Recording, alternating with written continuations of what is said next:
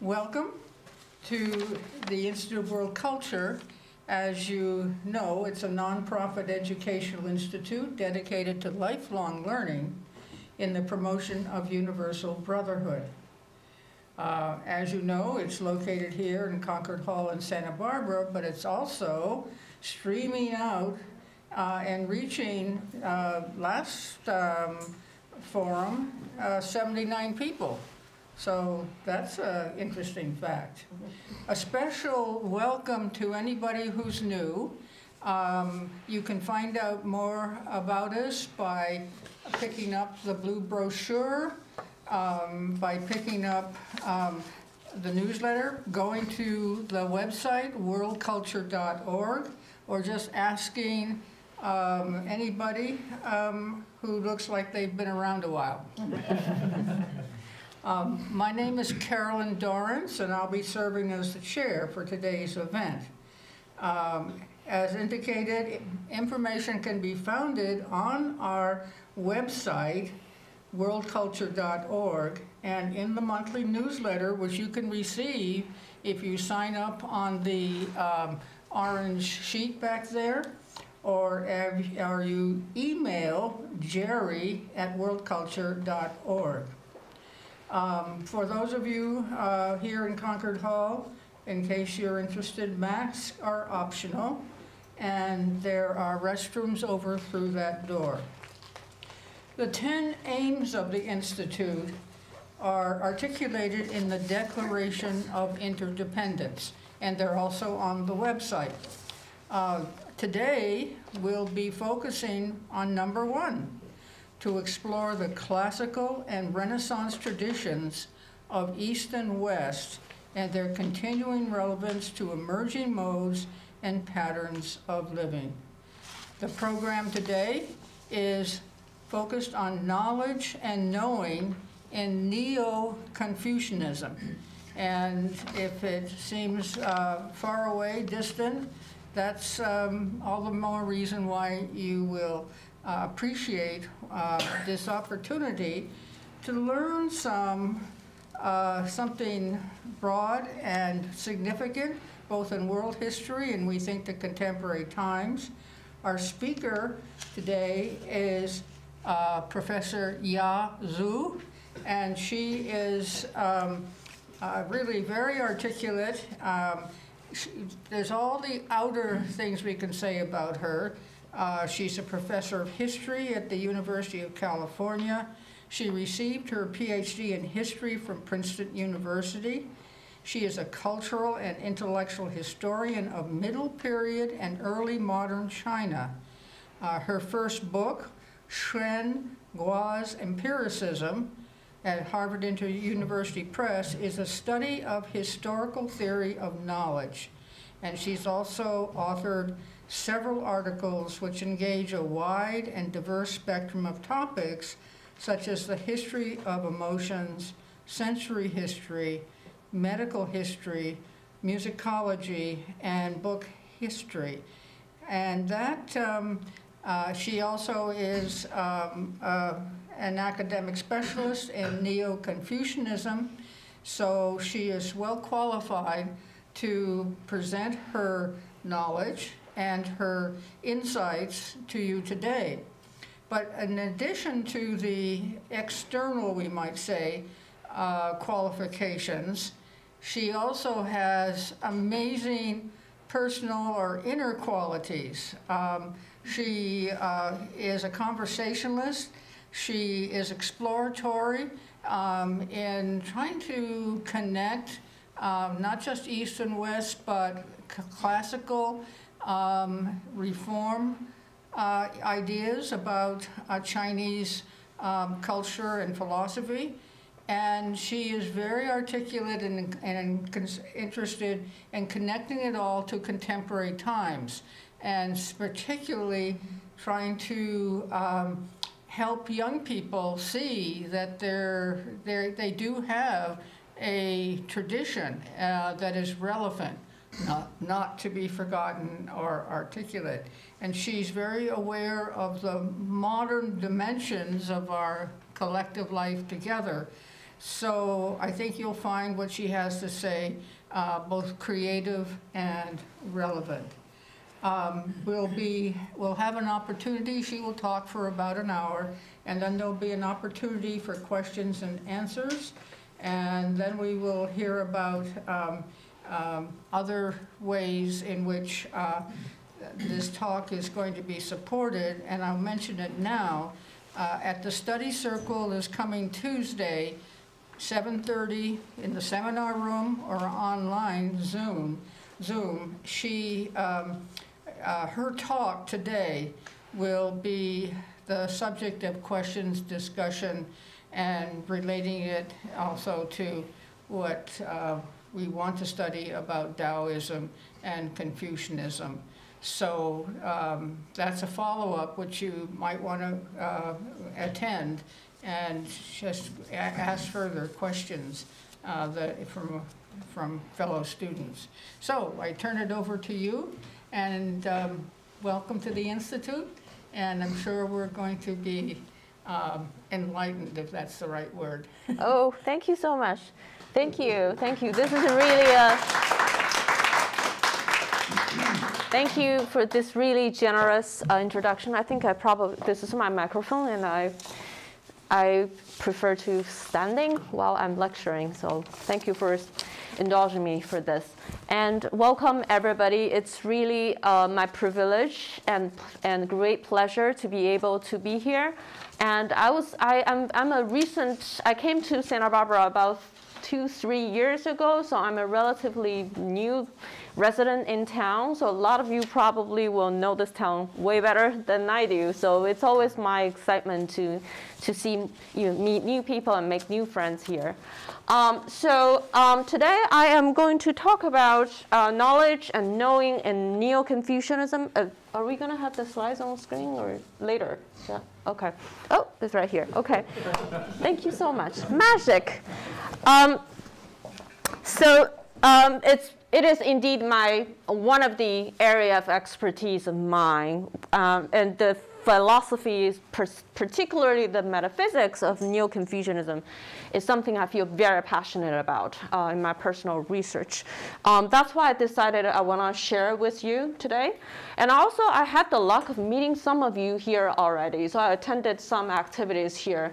My feeling of this audience is that I am enormously impressed by how deeply you are engaged with the study of spirituality or religious traditions across the world, particularly the non-Western cultures, that a lot of you are so ready for a deep conversation about metaphysics. So, and that was like, because there are various ways of introducing a subject. So today I'm here, I'm very serious. You will see, I'm throwing a lot of concepts at you because this is my way of I guess returning to the kind of intellectual inspiration I have already received from you.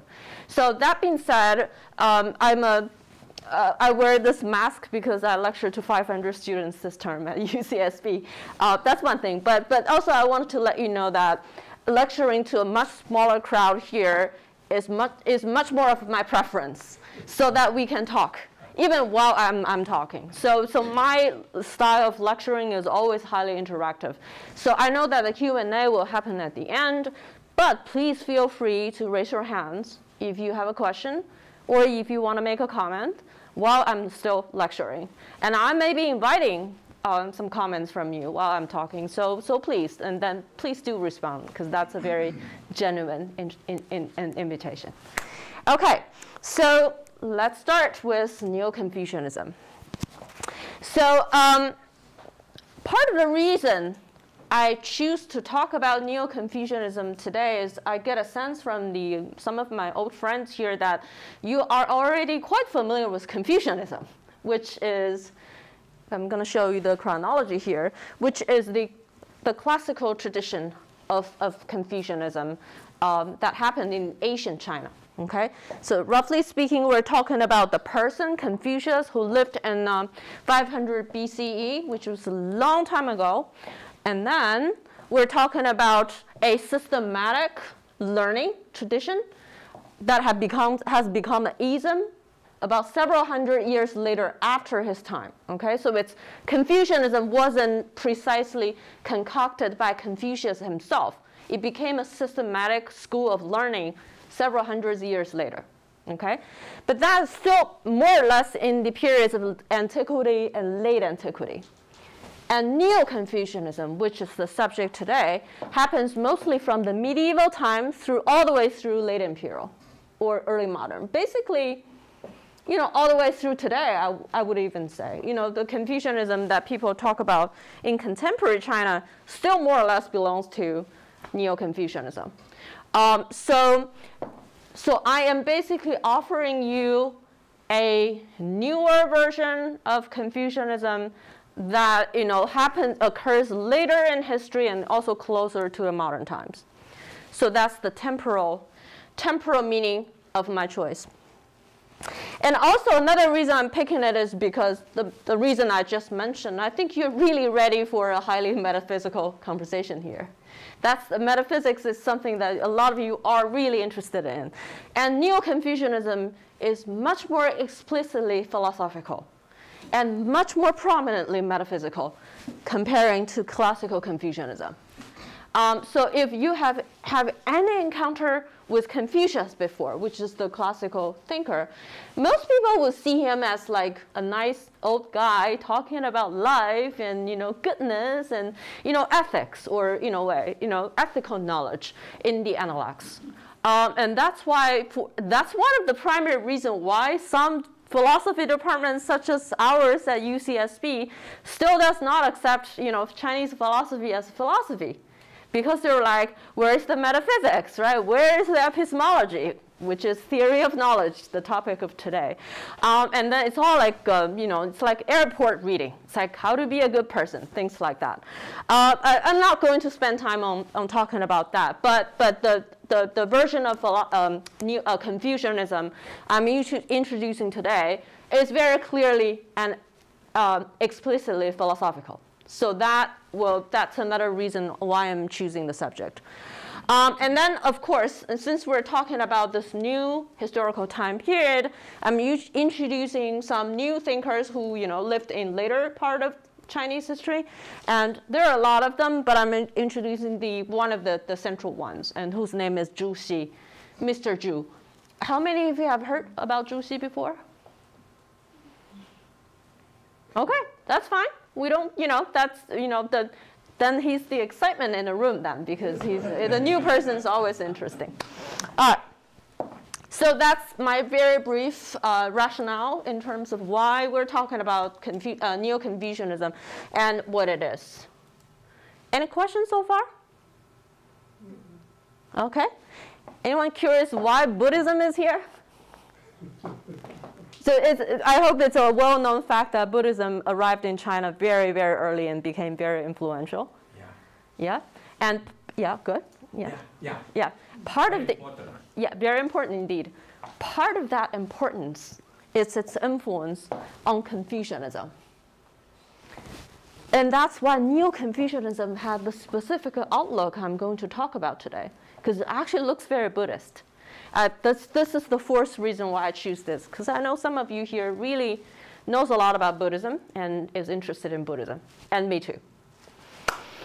Okay, now let me switch to why I talk about knowing specifically and knowledge in Neo-Confucianism, because Neo-Confucianism is a broad concept. It's a system to which a lot of components are worth consideration, but I'm interested in knowing, partly because I am an expert on the theory of knowledge. I'm also a historian of science.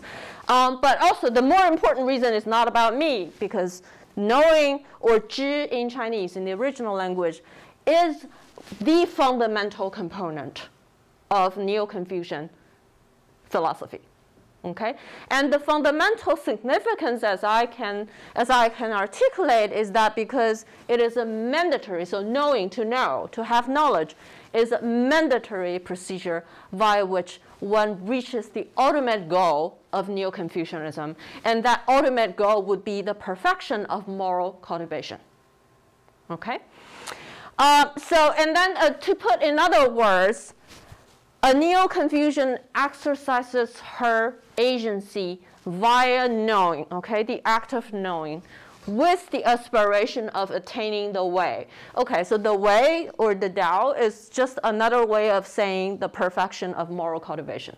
Okay, so basically these two statements I put out here are synonymous with one another. So I'm just introducing the original vocabulary here, which is the way, but I also want you to know that that means the perfection of moral cultivation.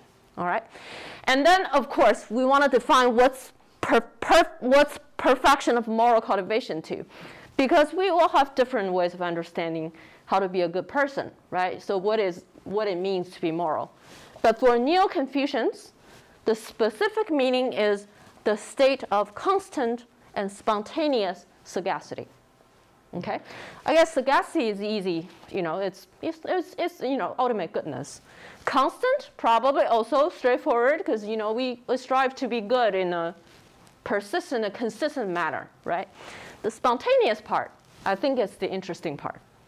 And then I'll unpack that later as we explore the meaning and the connotations of knowing. Okay, so this is my.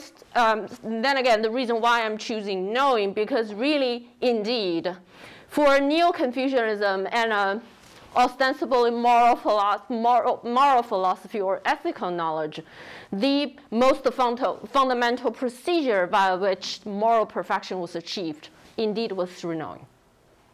Okay? So that's about the significance of knowing. And then I'm showing you what are the common types of knowing, you know, knowledge that Neo-Confucians like to talk about. Knowledge comes in a variety of different kinds. I think that's something that it's a concept we are familiar as well. There are so many, the myriads of them. The categorizations, they happened in, you know, through different contexts, and then some binaries are related to others. So it's not always a neat hierarchy or a system here, but I'm introducing some of the interesting and also relevant ones today. Just to start with, what is knowing? Okay, or 知 in Chinese. It's broader than what we mean by to know in modern languages. It's a kind of cognitive and conative awareness. So for one, it's an awareness. For another, it's a cognition and emotion. So cognitive and conative. So it's an it could be a combination of propositional cognition combined with your feeling. Okay, so what you know combined with how you feel. So these are all really inclusively incorporated into the understanding of knowing.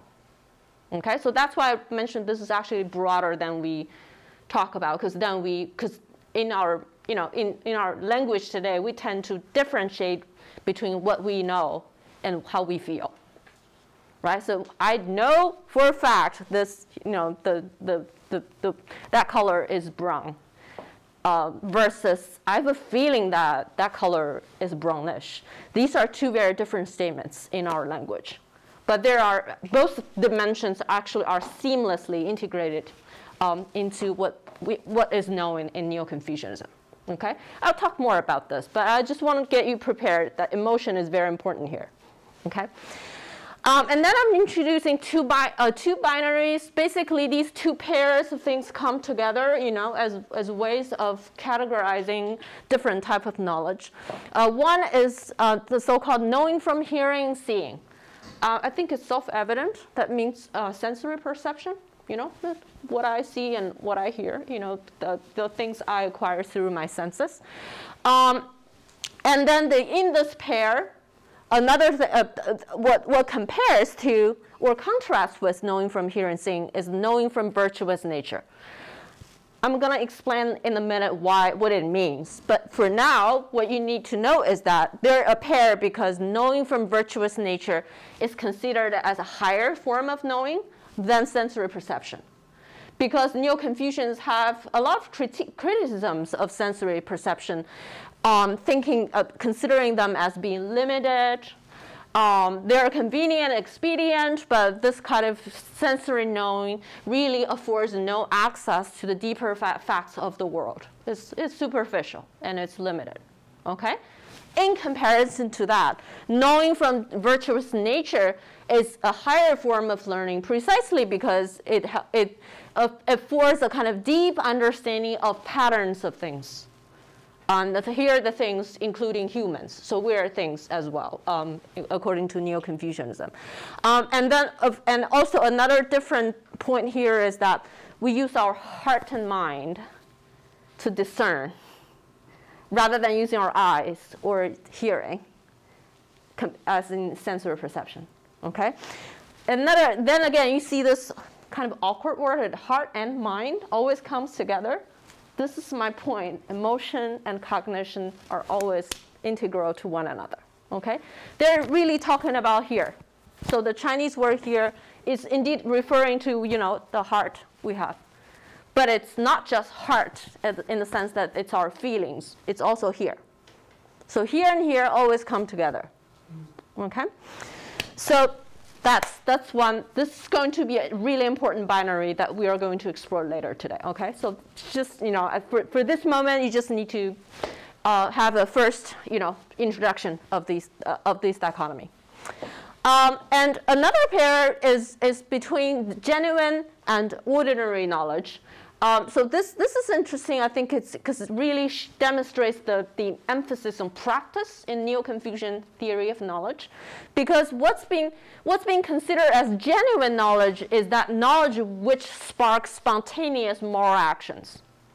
That is to say, the criteria by which we discern a genuine type of knowledge really is just to look at the whether it generates an action, and also the nature of that action. Okay? Yeah, you have a question? Would that include conscience? You mean genuine knowledge? Does it include conscience? Yes. Yes. I think we have to be conscious. I think the assumption is that a person would be consciously knowing and then carried out a moral action with a full understanding of what she's doing. So I think consciousness has always been a constant factor in the procedure. Imagine if I did something in my dream, even if it's virtuous, I mean, it's moral that, if it's good for other people, that would be a different issue, right? Is that what you're thinking about? That's part of it, but then we also talk about the end result, which is acting on your conscience because you see... Oh, conscience, not consciousness. Okay, conscience, okay. Yeah, you know what? We can return to this. Because I do have a lot to say about that. Because conscience with conscience meaning that this moral action would have the backing of a very well-articulated moral plan behind it. So a rationale. Say if I see a wallet on the floor, I pick it up and I know it's Yvonne's, I return it to her. It could be that I have thought about it. So I first identify whose wallet is that, and I figure that's not mine. That's property belonging to someone else, and that someone else might be hurting if she has lost her wallet. And then just that's the working of my conscience, right? And then I'm returning that to Yvonne in a way with the full knowledge of the goodness of what I have done. And if invited, I can just elaborate on the reasons why I'm doing this. That would be the assumption of the scenario. But Neo-Confucianism, as I will state later, that's not the best scenario. The best scenario is I pick up the wallet, return it to Yvonne, without even thinking about it, without ever putting myself into or the goodness or badness of my action into the consideration. That's what spontaneous is about, and they value the spontaneity in morality as the highest criteria. Does it make sense to you? Yeah. Okay. I'm glad you asked it because it's going to come out later, but I think this is the fun part, and also maybe the more challenging part. So, definitely, it's going to be beneficial that we engage this multiple times. All right, and then ordinary knowledge is the knowledge that, about something and within everyone's reach, which is exactly what it means by ordinary knowledge. But then we don't necessarily act on ordinary knowledge. Not to mention that our acts should be moral. So that gives us the contrast here that, obviously genuine knowledge would be the more desirable goal to achieve. All right.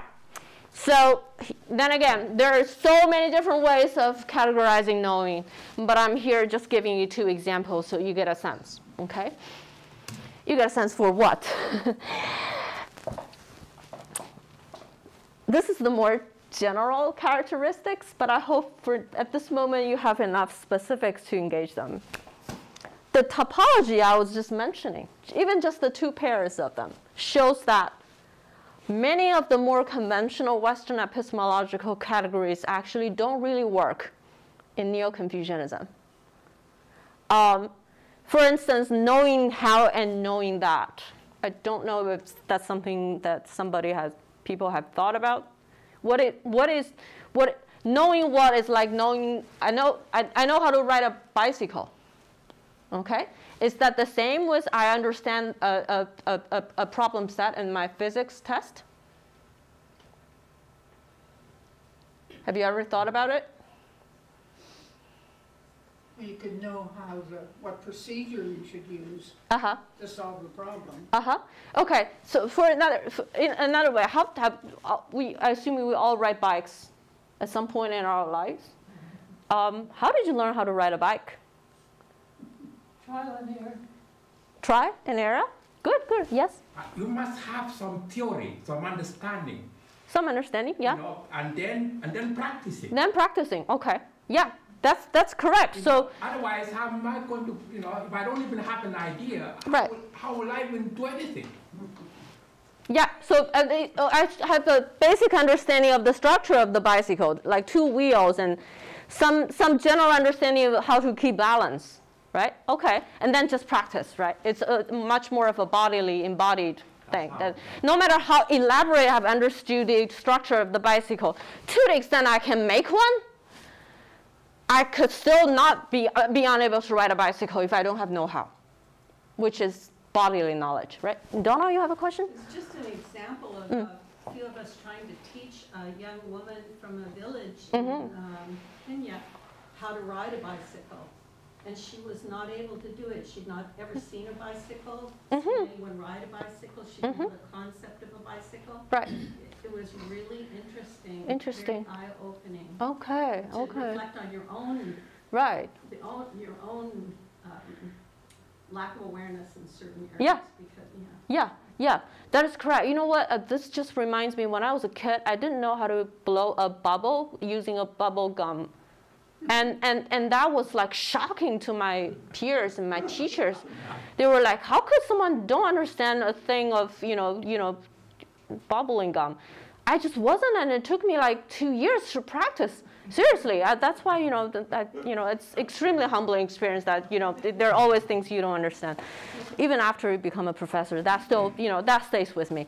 But the whole point here is knowing that and knowing how are 2 different kinds of knowledge. And we, in a classroom setting where I usually work, we privilege knowing that because it's all propositional.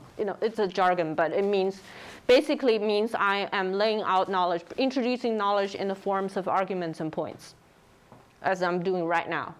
But I can't really do this with a kid who wants to learn to ride a bicycle. There's just so much thing I can say. Like 5 minutes, I can finish my speech on what a bicycle is. And then the rest is practice.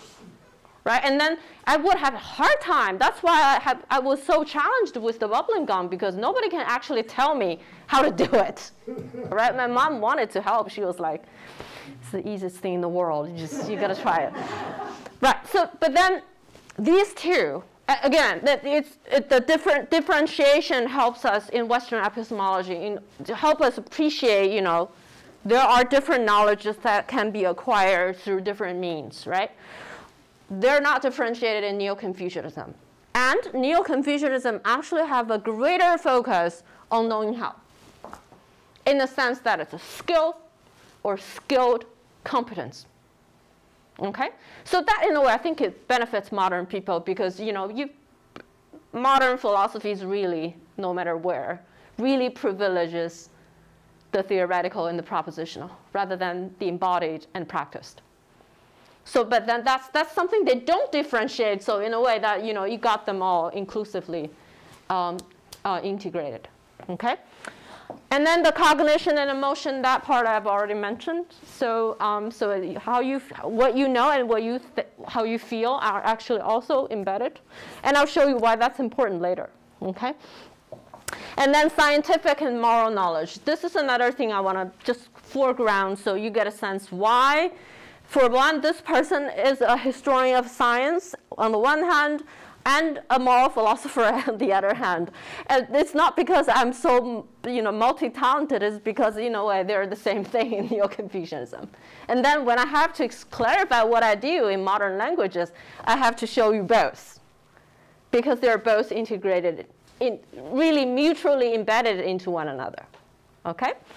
All right, so I hope this is not too abstract. This is accessible? All right, okay, because I'm really talking about the general directions, so then when we get to the more specific, discussions, you will, the misleading things will be out of the way, okay? And then another characteristic is kind of cognitive in the sense that we're not really talking about knowing of different kinds as insulated episodes, as if they are, one practice not related to another. Like learning how to riding a bicycle versus learning how to do a math problem are separate. They are separate, but in the Neo-Confucian enterprise, they see knowing as a holistic stream of experience that combines intending, intention, perceiving, sensory knowing, feeling, emotion, accessing, and then acting. So they go all the way from intentionality to action. And then includes all these different components I was just talking about, accessing, feeling, and all that. And it's and not that for everything or every procedure of knowing we have to do all the steps. But they want to encourage us to see that, knowing is always about having all these different experiences seamlessly connected with one another and making them available in yourself. Okay? All right, so that's the second characteristic. And the third one, I really want to highlight this because I know the three keywords of this year's theme for the Institute, one of them is interdependence. One of my favorite words because, this is what I do.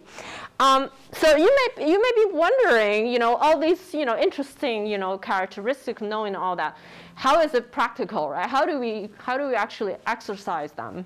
And this question of practicality really has to do with your perception of the world. Okay, in what kind of world are we doing this kind of knowing? And this is the kind of world. The cosmos that is, for one, holistic, that is not partitioned into different parts. And then it's interdependent in the sense that, everything is dependent, and depending on the other thing at the same time. Okay?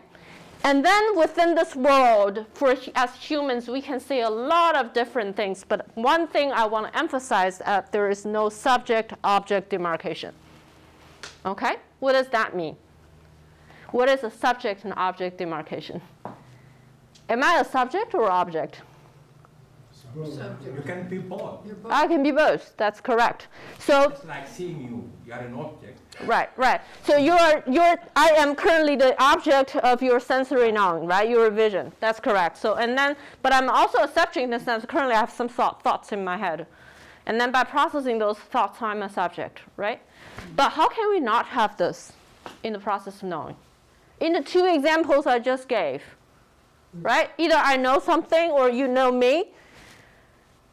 What does it mean? Like, I'm a thing, right? I'm an entity here. Do you want to, do I not exist, or what does this mean? Is it possible, anyone here? I mean, it's very difficult to imagine in Western philosophies, but if you're familiar with other traditions, it's possible. Yes? When I was thinking,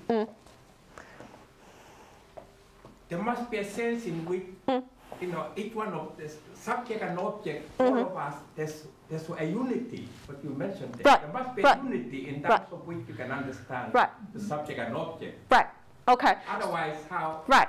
So in a way, when you are visually perceiving my existence, there could be two interpretations. One is that you're the subject, which is categorically and ontologically separated from me, which is an object.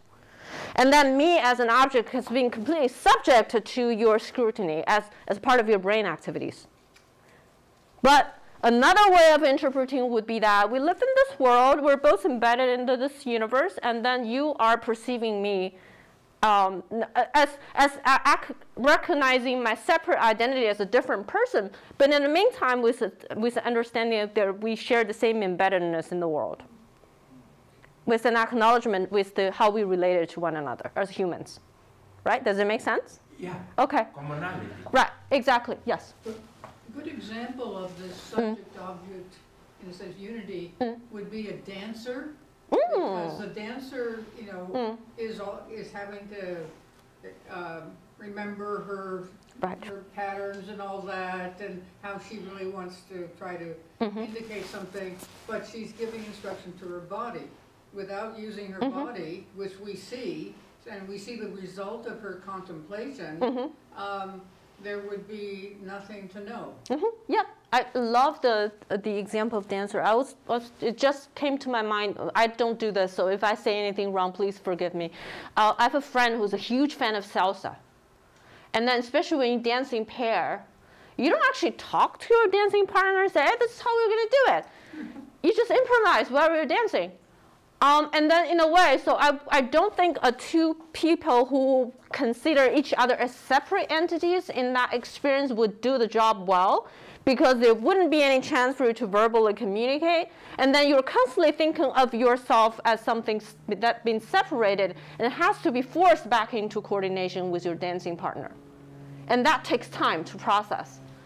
But the people who do it really well is just they both dive into this shared stream experience and having fun, enjoying themselves, and feeling the vibes and getting trying to explore the common reason by which they could move their bodies together.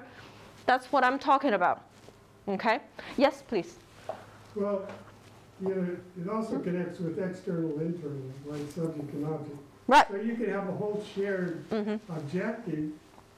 You also could have a whole shared subjective experience. But there's also an identity that one can posit beyond that as everyone as a perceiver or witness or... Right. Right, exactly. I love that. The shared subjectivity. Yeah, that's that's something I'm interested too. That's actually it's a very advanced epistemological issue. Yeah, I agree. Okay, so let's try to think of why we want to. I remember when I talked to some of my colleagues in analytical philosophy, they're visibly mad at this suggestion and say, how can there not be a subject-object division there? But then I want to invite us to think positively. What's the good about that? Say it's ridiculous, but if we embrace this ridiculous idea, what benefits can we acquire from this? Anything you can think of? Yvonne, that's a hand? Or that's you thinking? Okay. Well, I guess self-centeredness. This is the point I put here. So while we are engaging in a subject-object structured knowing process, we are highly aware of the center. We are centering ourselves because the subject is at the center. And then any object, be that chair or another human being, will be brought to the scrutiny of my subjectivity, be brought upon in front of my cerebral activities. It's not an equal relationship. Okay? So in that sense, I'm not criticizing self-centeredness as a moral issue here. I'm just basically describing that's the structure of the epistemology here, that there has to be a center, and the center is the subject. Okay? Then we have to be the center of the world to know anything. But then, there are a lot of things we can say about that, right? But then the one thing, the neutral point I want to point out is that we can actually do better and to have a more inclusive, if not globalist point of view. And it may sound impossible at this moment. It's impossible because we grip onto the subjectivity. If you let it go, it's possible. Okay? I think that's the beauty of it. All right, I'm so glad we're already having a deep conversation here because this is a general characteristic. But it will make it easier once I get to the specific point. All right, and then another thing I want to do is to talk about metaphysics a little bit in the original vocabulary, because what I just did is to present the important characteristics in the language that is accessible to Western philosophies. But now I'm introducing more of the original vocabulary, how the Neo-Confucians envision their worlds. And I hope with the preparation I just gave you, this will be a little bit more relevant and interesting. Okay? So extremely broad, brief, by the way, because this could be, I don't know, 200 books. But here you're going to hear this for 5 minutes. So basically, we're looking at a world where we are looking at a heaven or cosmos, same thing. Okay, it's the same Chinese word, tian. And then the meaning of that is it's the source of the order of everything. Okay? And then it may sound far away because the sky and heaven and cosmos. It's not. It is relevant to all of us. Okay? Extremely relevant and accessible to all of us because all of us have nature. And nature comes from heaven, okay? We all have it within us because heaven gives this to everybody, okay? And what is nature then? In its original state, nature is the perfect order and goodness. So basically, it's the continuation of the perfect cosmic order that is up there in heaven, okay? And then we all get our little extension of that in ourselves. But unfortunately, that's the ideal situation. No one is an ideal situation. We are all circumstances. So in that sense, our nature often appears in an adulterated state due to, the contingencies of materializations in ourselves. We're all different individuals. We're all imperfect. Okay? So then what do we do with this? And then, of course, we want to return to the outward, aspire to return to the original state of goodness that heaven gives us, right? And that is what moral cultivation means in Neo-Confucianism, okay? Returning to the original state. And then we do that, use this, the heart and mind, okay? Which is the thing that's pumping your chest as well as the thing that's your noodle, okay? All right, and then the main means by which you do that, the activity is knowing. Okay, so it goes back to my original point. That's why knowing is so important, because all this moral cultivation, going back to goodness, how do you get there? It's by knowing. Okay? So that is an extremely brief sketch of this metaphysics. Okay? I just want to show you, it's not just in you. This is totally actually connected to the universe. All right? So just to sum, so one's knowing is constantly oriented towards goodness in human nature, okay? And because of the connection between nature and heaven, it's also, oriented towards the deep structures of the cosmos. So your moral goodness is never your own thing. It's always deeply connected to how the world functions, okay? This is how and why one should remain in unity with the universe while conducting knowing. Okay, you want to know good, you want to know better, you want to know the best. That is to say, the more you realize or restore your connection with heaven and the cosmos, the better you know. The smaller yourself has become, or your consciousness of yourself becomes reduced, the better you know. Okay? Once you got yourself out of the picture, then you're the best in the world. I think this is also, in a way, very Buddhist. For those of you who are familiar with the Indian philosophy, I think this comes from Buddhism. That's going to my point here.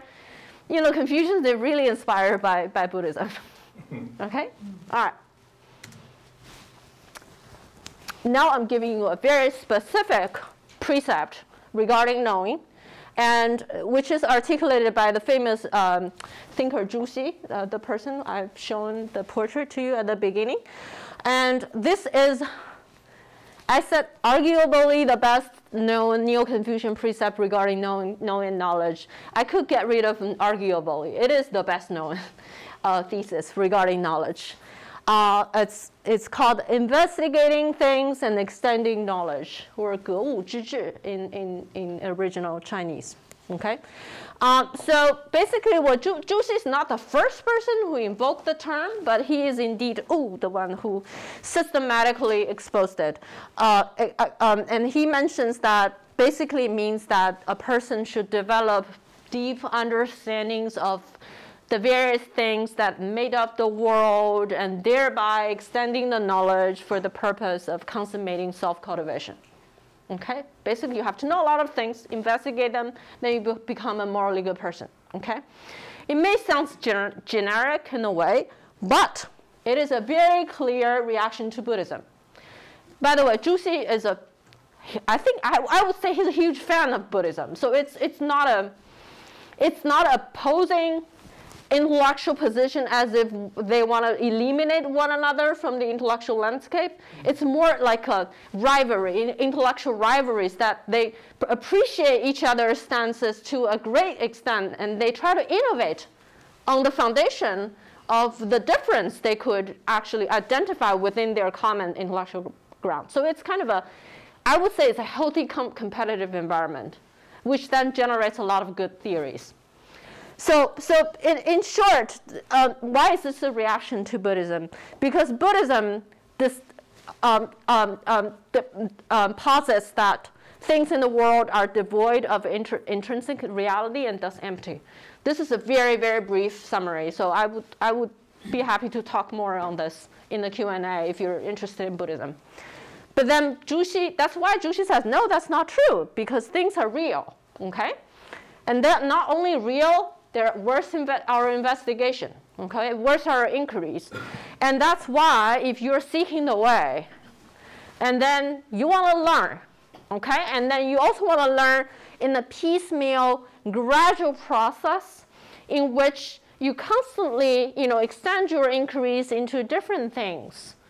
And that should be contrast with the Buddhism example of enlightenment, because enlightenment oftentimes is framed as a sudden moment, right? It's a sudden occurrence. All of a sudden, I have this epiphany that, this profound knowledge came to me in a mysterious way, as if I don't have to work for it.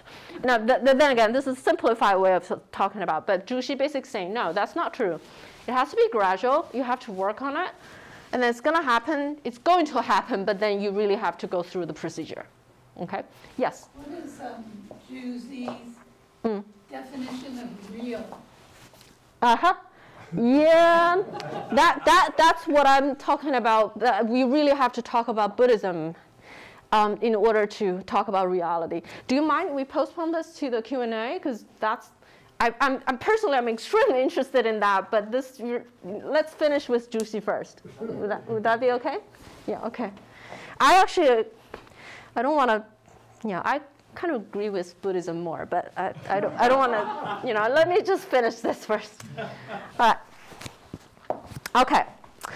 So then, let me just further explain this concept by really focusing on the key concept, which is things, which is the most generic word in this phrase, and yet it's actually the most challenging. So hopefully you will get, I'll provide a satisfying explanation to this. So things, for one, it's very inclusive. So it refers to all objects, not just objects though, but also processes in the world. Okay, so this microphone is a thing, this desk is a thing, But the fact that I'm walking from this table to the podium, this process is also a thing, okay? And the person who's doing this procedure, performing the procedure myself, is also a thing. So it's a very inclusive in the sense that it does not just refer to physical entities, but also the various, physical occurrences in the universe also count as things, okay? All right, and so that's why, due to its inclusiveness, that when we see the conventional term myriad things or 10,000 things, you probably see that often in Chinese writing, that means the whole world, okay? It's a shorthand for the whole world. Here comes the part, going back to a question about reality. So what does Juxi means by that things are real? Because he figures that everything has a coherence. Okay? I'm going to explain coherence in a minute, but here I just want you to have a clear understanding here. So basically when he's talking about investigating things, he's not just talking about investigating things in any random ways you want. Okay? Because a thing, even just a simple object like a laptop, which is not a simple object, simple object as a vase, we have a million ways of talking about it, right? But then, no, he has a program here. You have to think about the coherence of a vase. Okay, then what's a coherence? The original word is li.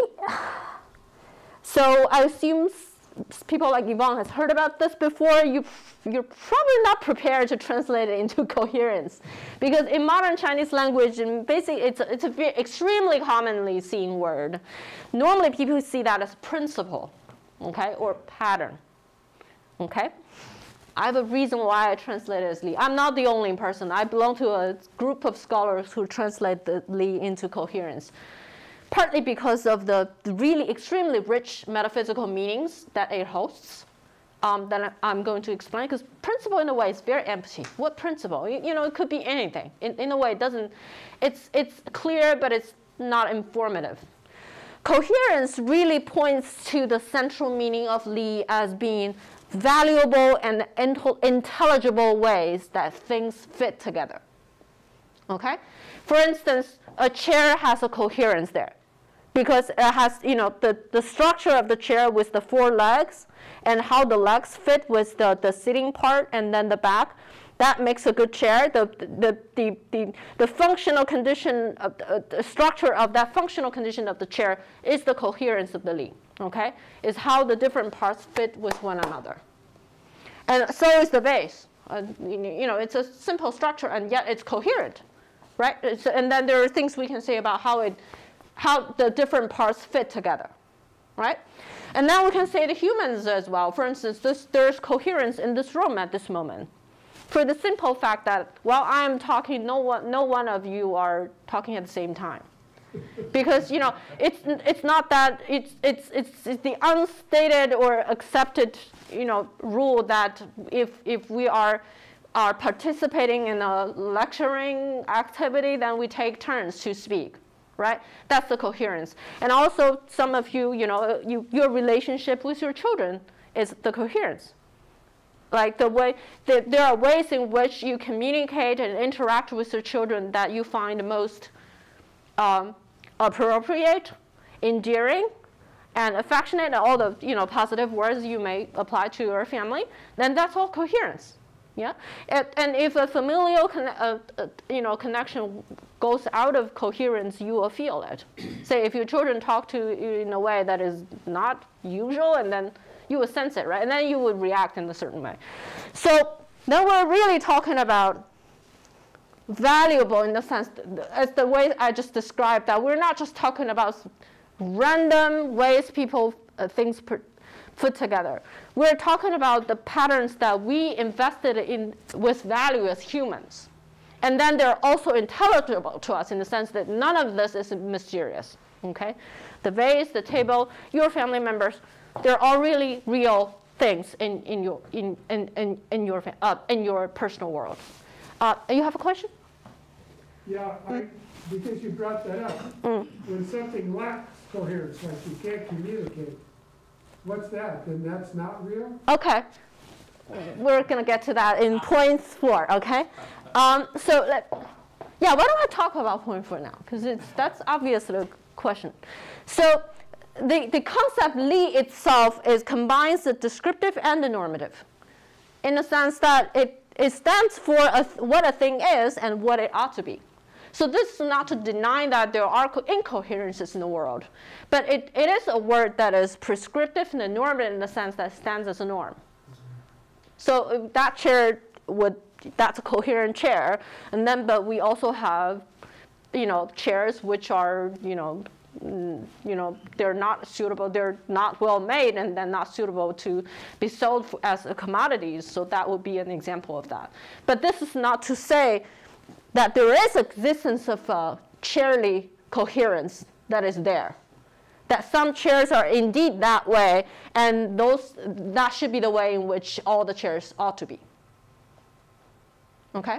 All right, so it's not just a description, but it's also a normative existence. Okay? All right. And then going back to this point, one and many, I think this should be familiar to any of you who have any encounter with Greek philosophy. I'm not going into too much depth here because it's going to be time consuming.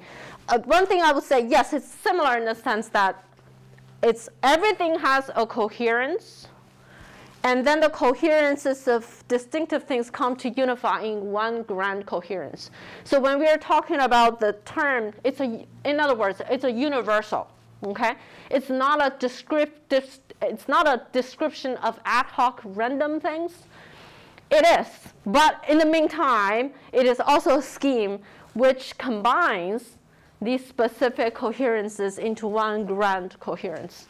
Okay, but one thing I want to emphasize here, just for a brief note here, is it's different from the Greek one and many problems in the sense that it's not as the general principles versus specifics. So it's not a procedure of abstraction. So if you're talking about, an ideal, Platonic ideal of light, for instance, that's a universal that is abstract in nature. And then we talk about all sorts of things such as the lamp or my computer screen that has lights. These are specifics that can be abstracted in a way to go into a unitary ideal of lightness. It's not the case here. We're not talking about deduction, induction, and all that.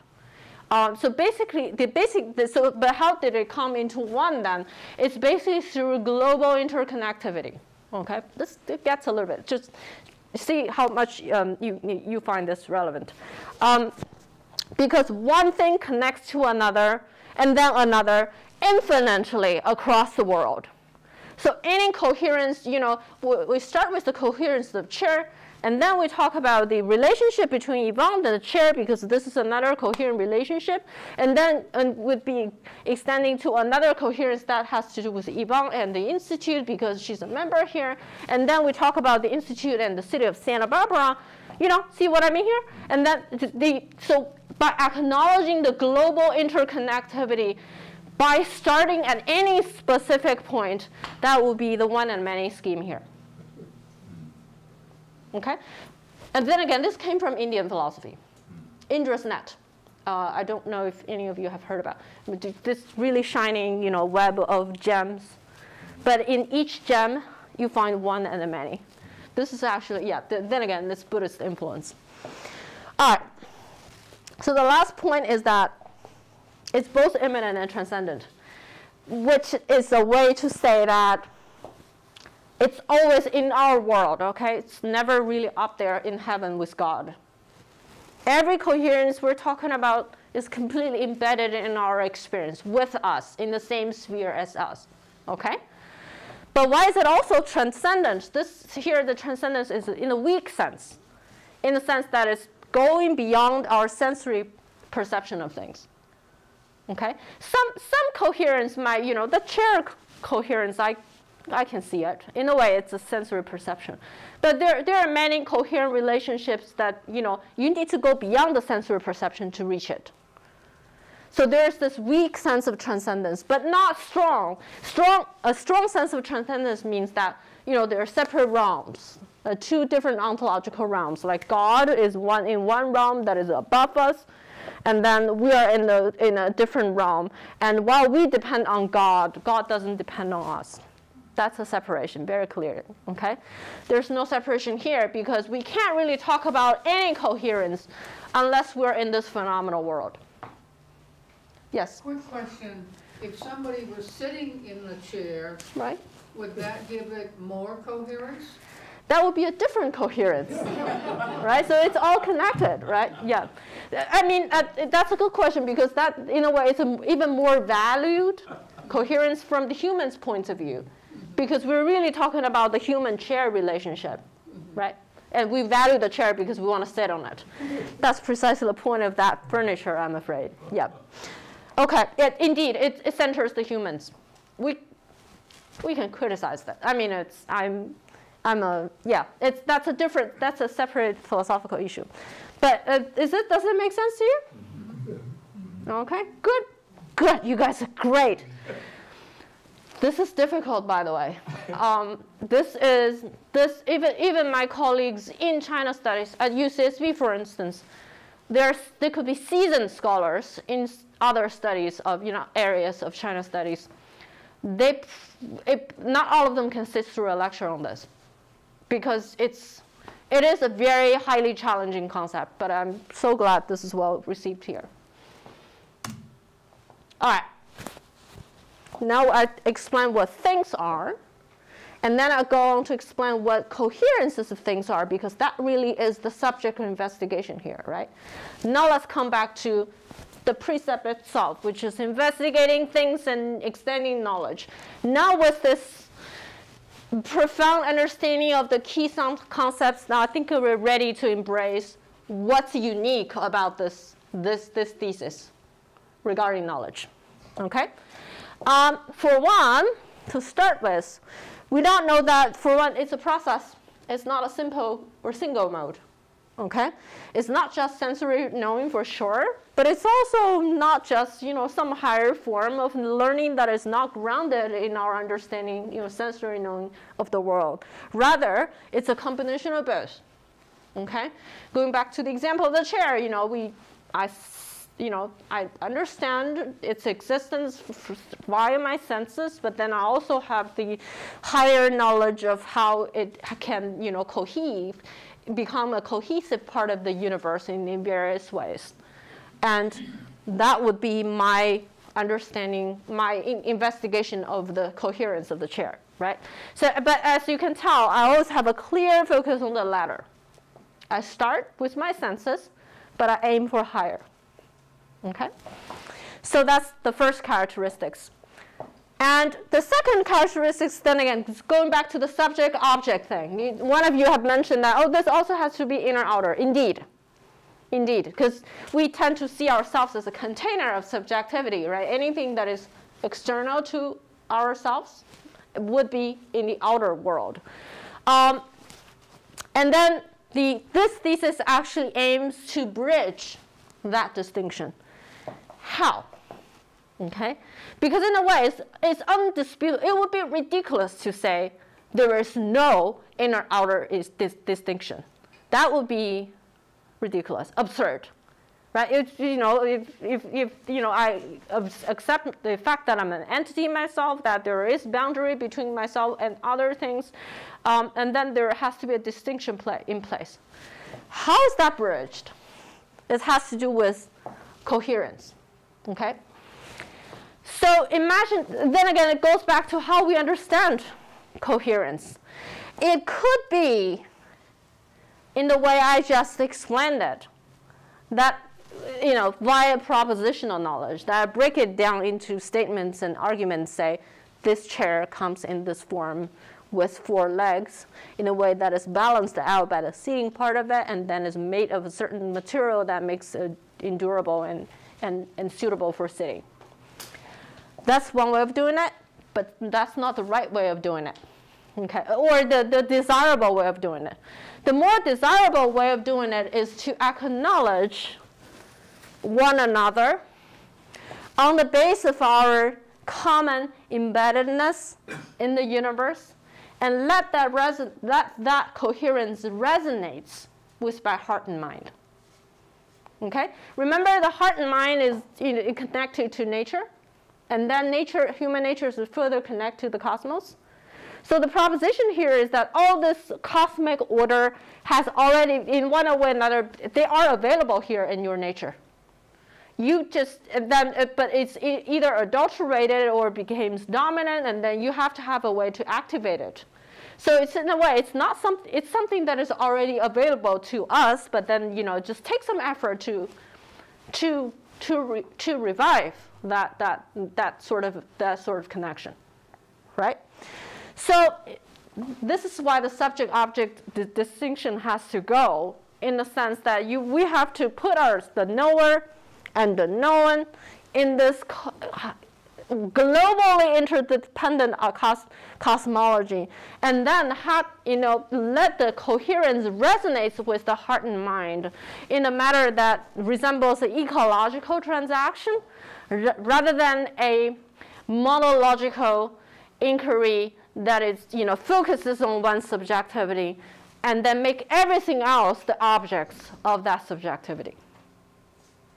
Okay, so this may all sounds really, really mysterious. It's not, but then again, going back to my example here, I see that chair. I go sit right in there in a manner that in a comfortable and stable manner. That actually is my good understanding of coherence in terms of a human-chair relationship, and also a coherent structure of the chair, because I already intuitively grasp the idea, oh, that's a good chair to sit in, and this is the right way of sitting in it. And I've done that without even thinking about any of that. So in a way, this is a resonant process. I'm using this process, it may sound a little bit too easy to you because it's too daily life, like looking at a chair and then sit on it. It's too easy for anyone. But I hope just to see, this is exactly what the point is about. So I'm giving a more elaborate example so you see the utility of this. We all value people who make other people comfortable in their presence, right? Can I say that? Yeah, one type of people who would like to befriend is really, we feel comfortable in their presence, right? That's exactly what this is about. Because those people, it's not necessarily because they're smarter than other people, or they're richer, or whatever merits you can credit them with. It's really they're effortless in terms of conducting harmonious interpersonal relationships with other people, without having to thinking about it, without having to pretending, without having even to make an effort. She's just intuitively good at it, that make you feel good about ourselves and make the conversations flow and all that. That is coherence. Okay, that's exactly what I'm talking about. So a person like that enters in the room, she immediately gets everything. She immediately does everything in an appropriate sense without even have to try. That's exactly because she's not so aware of her own existence. Like, I am here. Here are people. These are the correct ways of doing relationships. These are the chairs for them to sit on. Then if you do that, then it will be the opposite of why you feel good about an effortless person I was just describing, right? So it's all ecological transactions with an acknowledgement to our common embeddedness in the universe, versus that subject and everything else objects. All right? Does it make sense? Good. So a third point here is that, then again, this is a saliently sort of anti-Buddhist stance, is that he really emphasizes this has to be cumulative. It has to be gradual, incremental, instead of a sudden moment of enlightenment. So in a way, this is also didactic in the sense that he's a teacher. He wants his students to work hard. So there are two interesting points here. Is the one, he strongly discouraged students from brooding over what a unitary might be, or unitary coherence might be, because in a way that's the convenient way. If it's one and a many, right? If I get the one and then I get all of them, But it could be a shortcut. But then Zhu Xi basically argues that it's not going to get you anywhere, and you're just going to be anxious, make you anxious and uncomfortable, and it's unproductive. You really just should be focusing on your piecemeal efforts, okay? And where are the piecemeal efforts? It's everywhere in your daily life. So that's another point. So we're not talking about doing the homework. Like I'm doing a project today, and, thinking about coherence. We're talking about just living my life today, driving my car, going grocery shopping, talking to my neighbor, walking my dog, all the small things in which everything has coherence, and that would be your chance and context to fathom the coherences. Do that. So that's what Zhu Xi suggests, okay? And there's nothing mysterious about it. Then again, this is very Neo-Confucian or Confucian in general. If any people find this, how do we get there? Is this supposed to be magical? Or they would say no, because it's all about exactly how you conduct your daily life in your own way, in the ways in which that you perceive, you instinctively perceive to be natural and productive. Okay? All right. Fourth and the last characteristics. This is when we talk about spontaneity. Okay? So that goes back to the opening point I made. The ultimate goal here is spontaneous sagacity. And then in his own words, it will be unimpeded interconnection. Okay? So I hope now, yes? Can you repeat how you define sagacity earlier?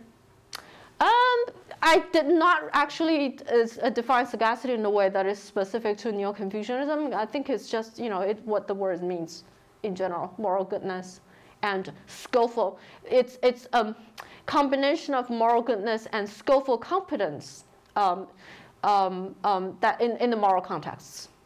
So in a way that is going back to my example of being the effortless person I was just describing, I often just use that example to college students, and I ask them, how many of you want to be a sage today? Nobody raised their hand.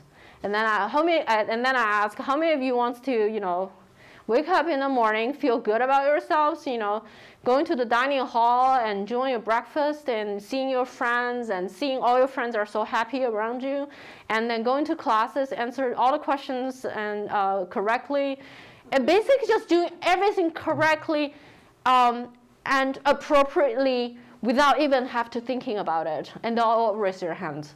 That's what sagacity is. Right. But the whole point is spontaneous, right? Because we can all strive to do good and be good in every way I was just describing. But if you have to strive in every occasion, that is just laborious. And then people would argue it's not practical, because any moral philosophy that requires a person to be perfect in every sense and to work at every little thing you do in life would not be well received, I guess. But the whole point is that you have to be spontaneous. Yes? Like, Tao is easy and difficult follow one another. So, extending knowledge. So, in order to be spontaneous, it's levels, right? I mean, you have to work to be spontaneous. Indeed, yes, yes. So that's exactly. So then again, it goes back. The previous point is that it's not about a sudden mode of enlightenment. It's a piecemeal, incremental process where you work on your daily life. So it's not an argument that says everybody could just arrive at the condition of having spontaneous sagacity and then live happily after. It's a constantly arriving situation there. You are aspiring to the as part of the procedure rather than arrived and then done with, right? Yes? Just like, let's say you are students in class when they are studying. At first it's very difficult, but, and then later on when the course is finished and they understand, it's spontaneous, isn't it? Yeah, Yeah, that's why learning is, that's why knowing is important. Going back to this, we spent the past 50 minutes talking about why knowing is at the center. There you go. It takes, the procedure of being a student. Yeah, indeed.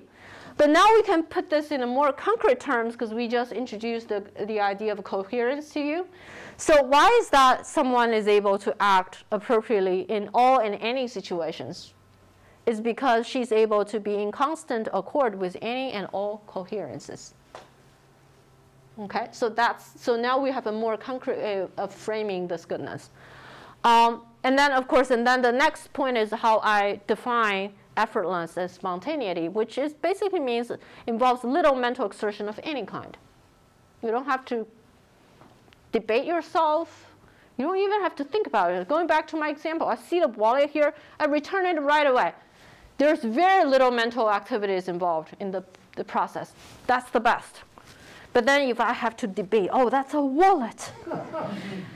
Should I take it, right? And then I return it. You see, I think the difference is pretty obvious here. And I do think the Neo-Confucians speak in a way that is in close accord with our experience of the world that is still very much relevant today. That would be my lecture today. Yes, and now welcome further questions.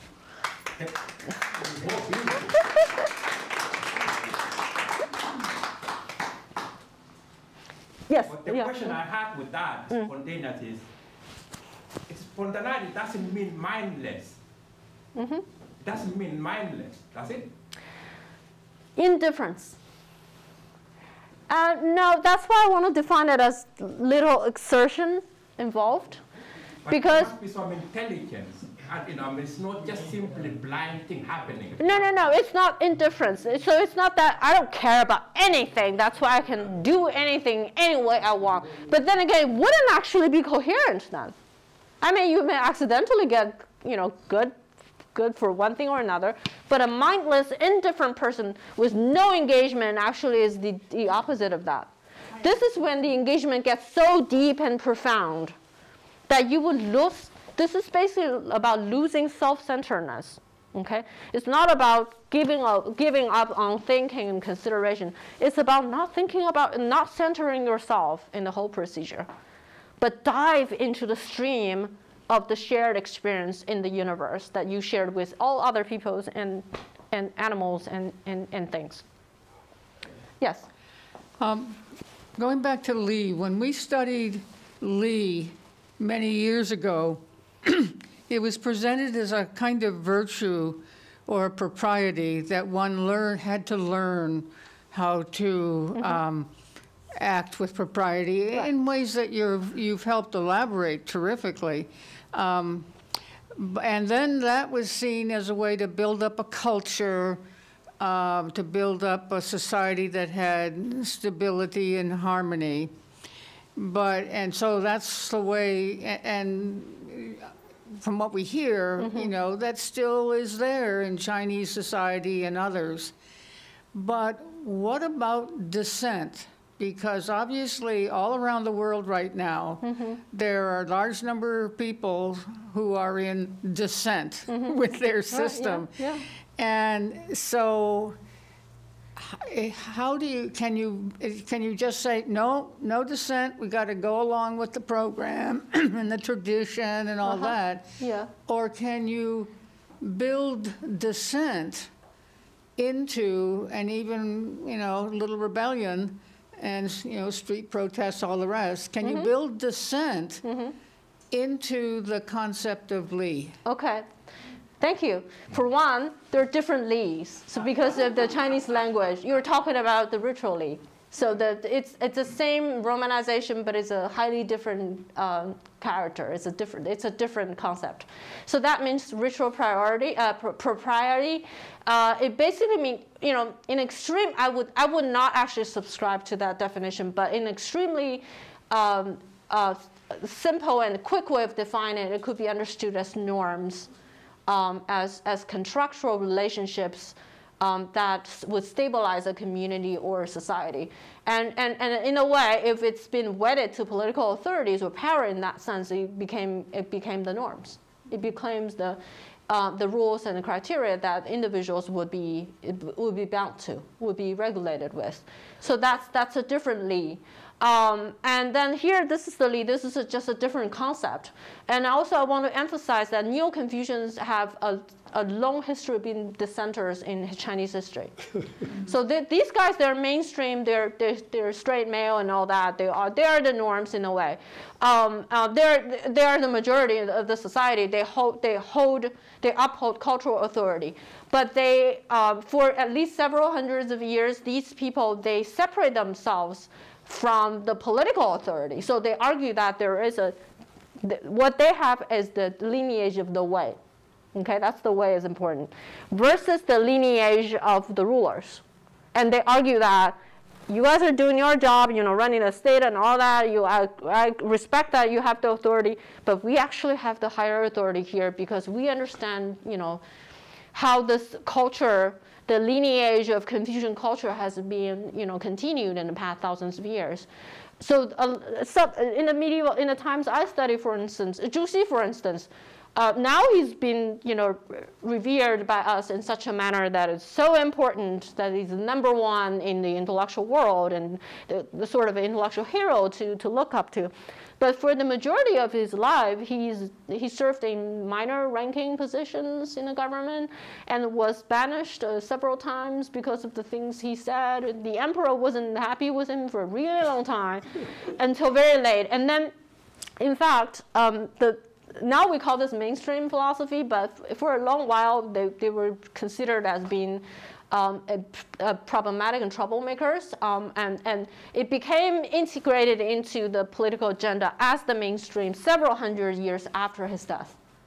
So we're really talking about different version of this, and then responding to your questions, it definitely shows it's not just the potentiality, it's what they did for a long while is to produce dissent.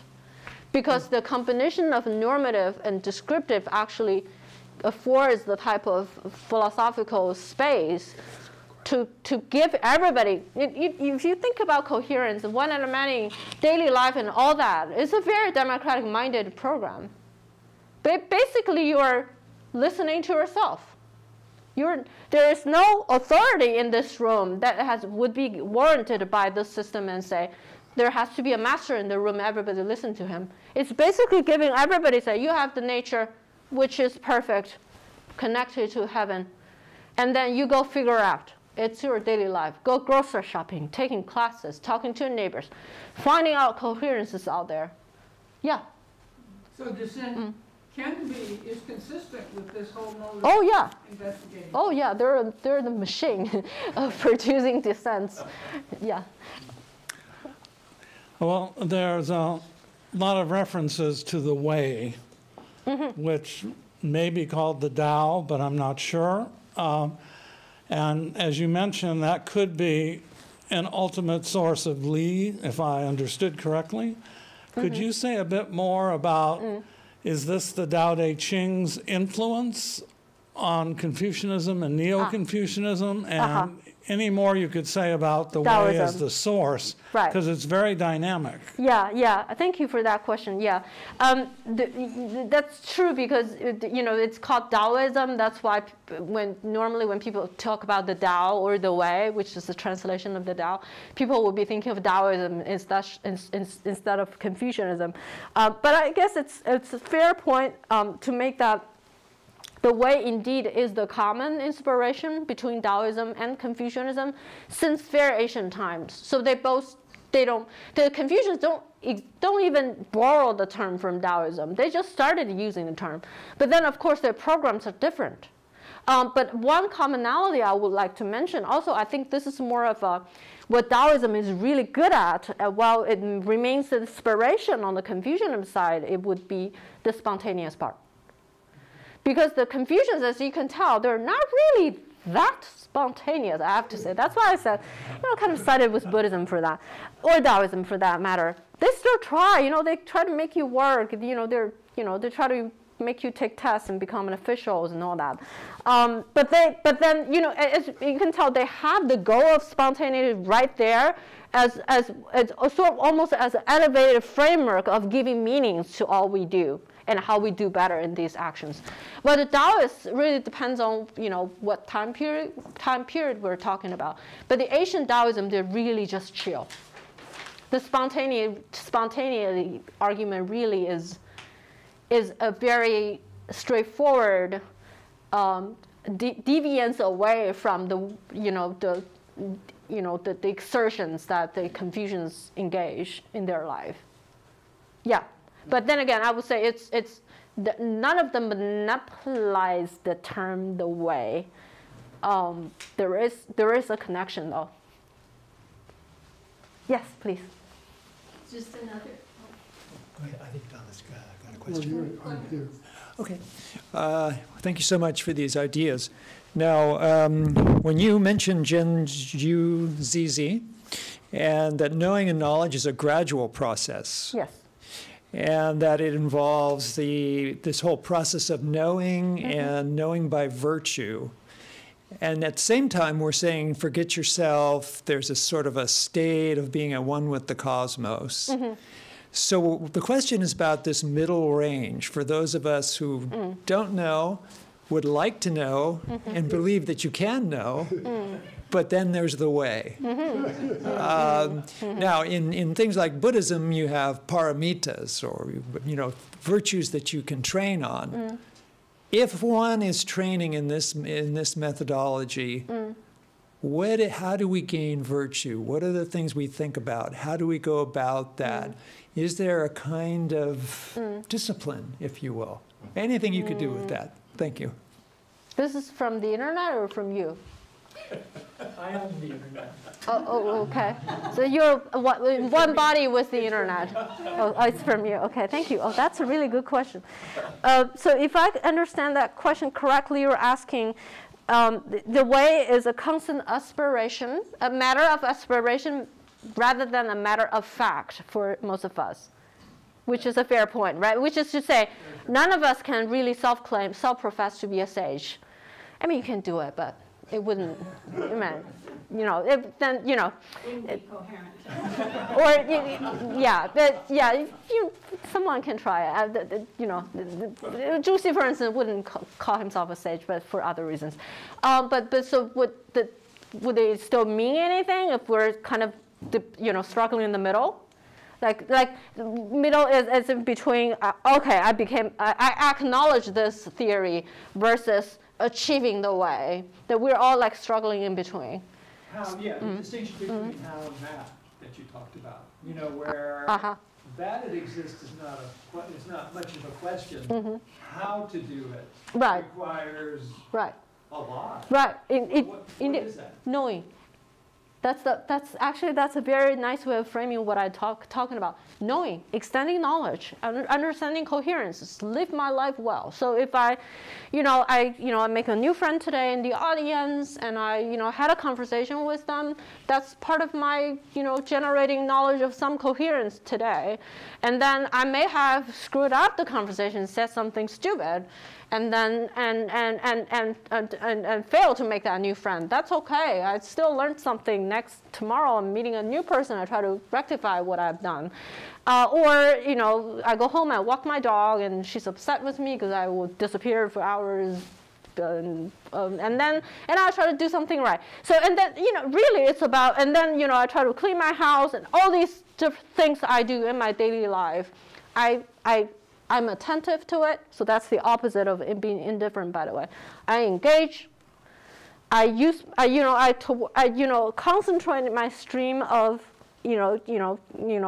cognitive awareness towards what I do, and constantly self-rectify, exploring the coherence. Then again, it's not about following a rule. Going back to Caroline's question, it's easy if somebody, higher authority, hands out your book of rules and say, do everything in accordance. I have a rule for everything.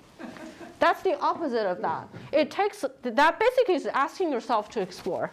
There's some guidance indeed. For instance, there are existing accounts on what's coherent. An easy example would be filial piety, which is famous for Chinese culture, for instance. But filial piety, I have to say, it's a process of reciprocity. So it's not just asking a young person to obey their parents, or to be respectful, but also actually sometimes with greater emphasis that the parent has to fulfill their role as a parent in the form of performing their parental obligations well. So and then in that sense, it's actually not a rule in the sense that you're my child, you're supposed to listen to me. Right? I have a rule for you. You have to obey it. But rather, it's about talking to your child, and then if there's a challenge you want to overcome, and then talk to them and see if you can figure it out in a way that make both of you happy. That's an exploration of a coherence. Thank you. You're welcome. Yes, Yvonne, please. Tough question, please. Yeah, I have some feeling about spontaneous, inspire. Go ahead, yeah. Feeling is good. Inspired by your saying that make other people comfortable, then people will be your good friend. Okay. So I was thinking about spontaneous. If I want to stand up, it's a very spontaneous action. Right. I don't have to think about, because a neurologist tell me to stand up, you actually activate many nerves. If you think about how to stand up, you cannot stand up. Right. So I think what the spontaneous here is something, when you're after a stroke, you cannot stand up. Then you might have to learn and do a lot of things. Right, exactly. So we talk about as a person, we growing up, we get a lot of influence, good influence and bad influence. So you might lose your ability to be able to be friend with others, because you got other things influence. You don't. You have to think about all kinds of things before you make a friend. Right. You have other functions, other desire. Right. So I think this investigating things and understanding knowledge is you try to investigate the right way, so you talk about we connected with the cosmos, or maybe the Tao. The Tao all in our heart. Right. So we need to make ourselves not be influenced or think of other bad things. My English is not very good. No. I think that's a really good question. Yeah. So if I may rephrase it in the way I understood it. So say we were talking about the same scenario of making a friend and having a friendly conversation, but an able-bodied person would do it in a way that is much more effortlessly than a person who suffers some kind of injury or physical challenges. So in a way, we don't really have one norm, one norm of the same content for a able-bodied person versus a person who suffered a stroke. Yeah. I think that's a good point. That's actually, in a way, the Neo-Confucianism definitely has the space. They make the space for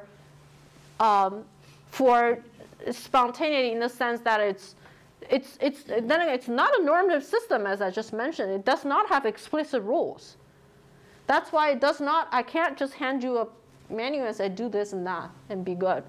It's all about exploring. So in the sense that the person who had a stroke, who suffers from the consequence of a stroke, it may take a longer process or further efforts to talk to their friends and get them to understand the new situation they're in, and then create in joint hands a new ways in which they could communicate and continue their friendships or do activities, do things together.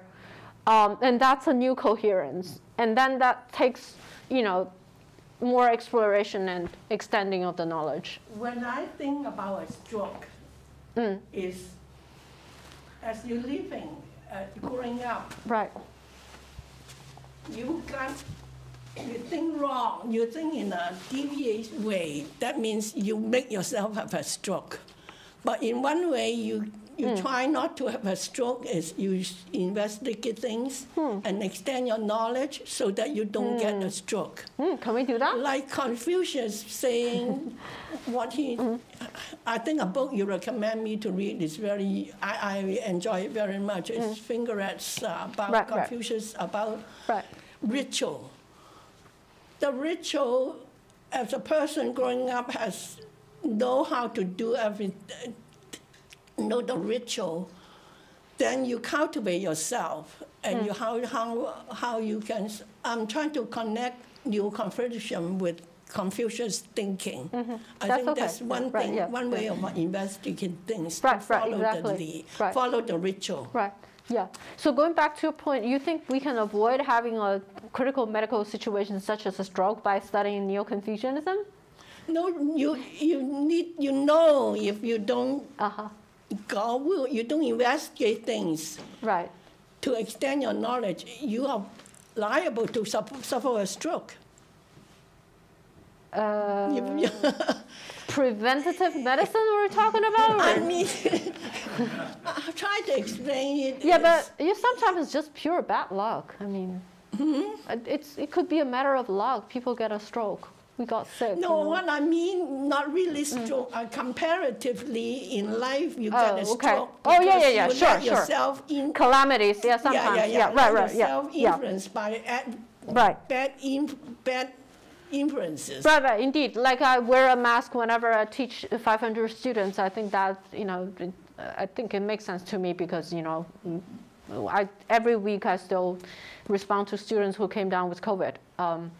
I could get sick. And then by doing this, I may not get sick as quickly as I might. Yes. Because we live in this society, you need two persons before you can have yourself. If only by yourself, you cannot live. You have no. So the Confucius Ren is a person with two strokes. Right. That means you always have to interact with other people. Right. But how do we interact? Instead of the Jews say investigate things. Confucius talk about Li. I think Li is very important. Right, the ritual between two people, you start have Li. So you have to cultivate yourself how to interact with other people. Right. This is a really good point because selfhood, this is also acknowledged in other philosophical studies as well. Selfhood or identity, because we talk about identity a lot in today's world, really is a product of transaction. So we would not care to identify ourselves if we're alone in our own room. Like it wouldn't even occur to me like, what is my name and this is what I like, this is the way I prefer doing things. These are the identity making or the definition of selfhood would only transpire when we are at least in the company of another human being. Because that's when it becomes necessary that selfhood needs to be announced and defined. And then who I am by all these identity markers became necessary, indeed. So that's why I think Ivan makes a really nice point here is that it goes back to my point of not subscribing to the subject-object model here. While we're looking at investigating things and extending knowledge as if it's an act by one person, it's never just centered on one individual. It's always actually something that we do in an interpersonal context. Or in their words, it would be inter-thing contact because things include humans. Yes, that's a great point. Thank you, Ivan. Donna, please. It was just another example. It's a story, a Buddhist story, I believe, and I think people here may know it better than I do. But it's the idea that a man, an ordinary person, is walking down a road, a path, perhaps returning from work at the end of the day, a well-used path, and he sees a banana peel in the road, and he looks at it, and he just totally ignores it and walks on. The next person that comes along sees the banana peel, thinks about it, thinks, well, is there some advantage in my picking that banana peel up and removing it so someone else isn't hurt? And he figures, well, no, and he moves on. The next person comes along and maybe considers this karma, like, well, what can I gain from this? And so he picks it up and throws it aside, but he's doing it from the point of view of self-interest. The sage passes along, picks up the banana peel, kicks it aside without ever moving his mind from that perfect unity Right, exactly. that is acting on behalf of the whole. Right. It seems like that's a good lesson for a lot of the path to knowing that you've been Yeah, that's a great, thank you. That is an excellent example. That's exactly what I'm getting at. So it's really a moral act without having to thinking about it is the best kind of moral act. And it's a long path. It's a long path, indeed, right. Yeah, this, I would love to, if I had put this idea in your head, the next time, I'm sure all of you do a lot of good deeds in your lives. But pay attention to the procedure, the mental procedure leading to that act. Do you actually think about anything? Do you do thinking at all? Do you have any considerations?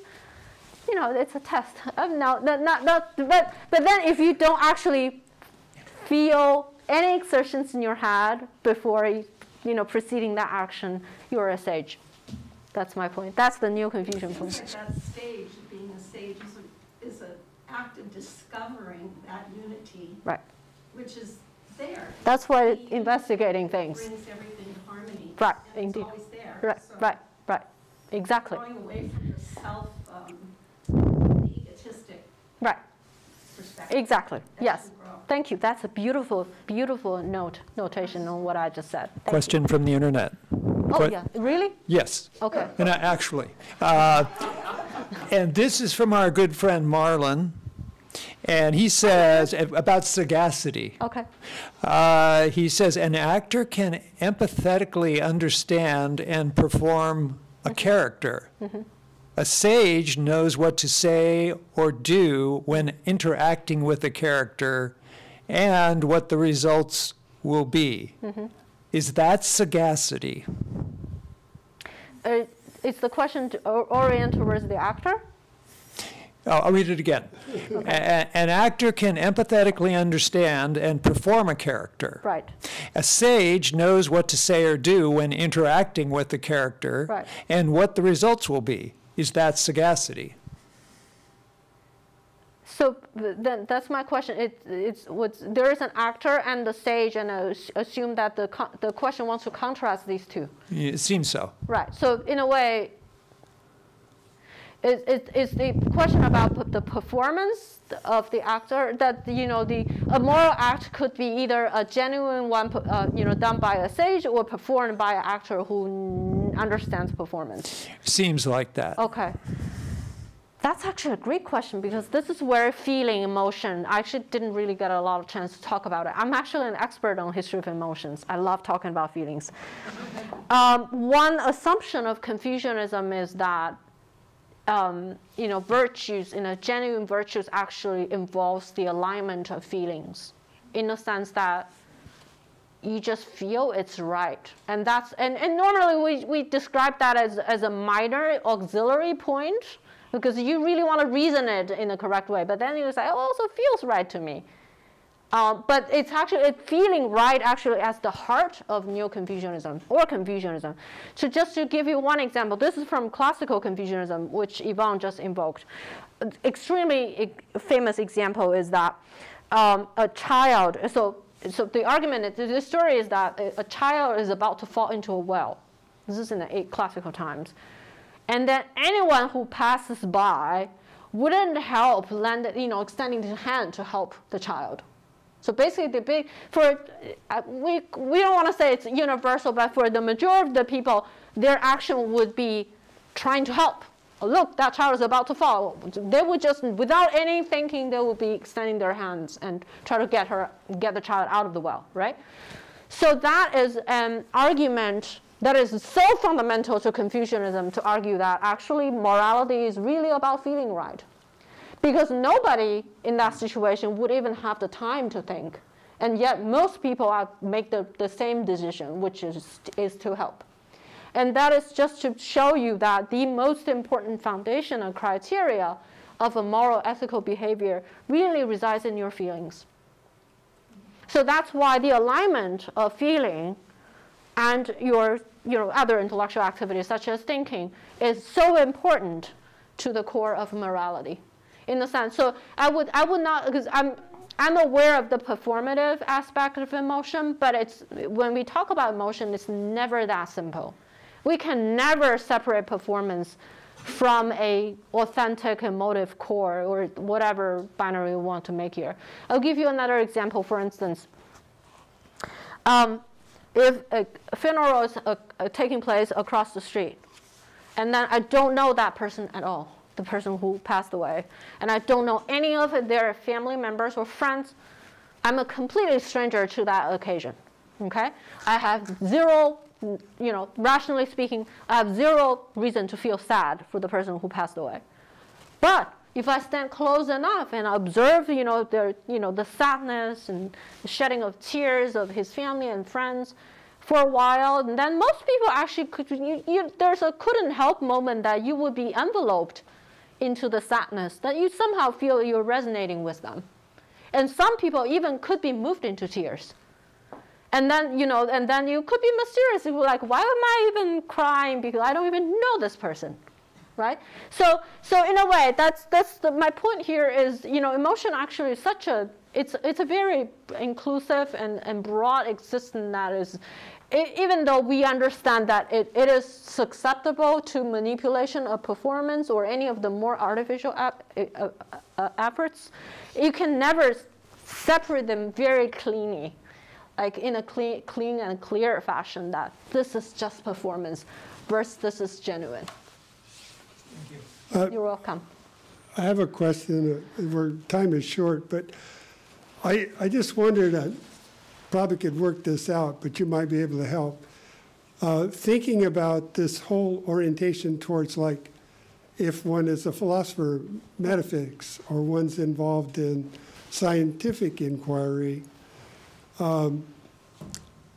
where one's abstracted in some sense from interpersonal relationships, of course it relates, how that relates to coherence in the Tao.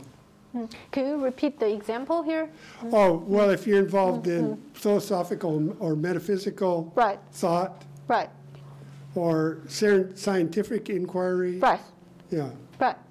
So how does the scientific inquiry fit into the Neo-Confucian model? Yeah. Thank you. That's a great question. Under the auspices of Neo-Confucianism, numerous scientists emerged in medieval and early modern China. So basically, in other words, anyone who can be credited as a scientist or innovative engineer was a Neo-Confucian. Because that's what you study, right? If you're a well-educated man who's interested in advanced learning, no matter it's science or what, that you study Neo-Confucianism. So in a way, this is probably that assumption doesn't exist in this room, which is nice. But for some younger students who have learned a little bit about China and then may just assume that, this is completely anti-science because it's all about ethics and moral knowledge. That is not true, because if you happen to remember, knowing from hearing, seeing is an important category in this enterprise. Well, sensory perception indeed is the foundation of science, if not modern science. So that's why my book actually is about this person who is somehow amazingly a scientist with all these discoveries, at least several hundred years ahead of Europe. Like discover so many different physical things like mathematics and physics and all that. He's a Neo-Confucian on one hand, on the other hand writes all these important things about astronomy, physics, and mathematics. So in a way, indeed the kind of, it is gravitated towards moral knowledge indeed, because it's about moral cultivation. But all these attentiveness, the observations, the ways of systematic ways of directing perception can be utilized for a scientific purpose. So, but I have to say though, because of the secondary status of sensory perception has in this theory of knowledge, it was never taken. It can be extremely successful as a scientist, like the guy I wrote about, but that wouldn't get you to the top position like Zhu Xi has. So these people Neo-Confucians who are scientists do exist, but they are never the mainstream ones. They're famous, but they're never the top guys. So that's just what happened in history. But then if you think about it, all the astronomical theories, for instance, at the time, a lot of them are good ones, are proposed by Neo-Confucians because they like to observe.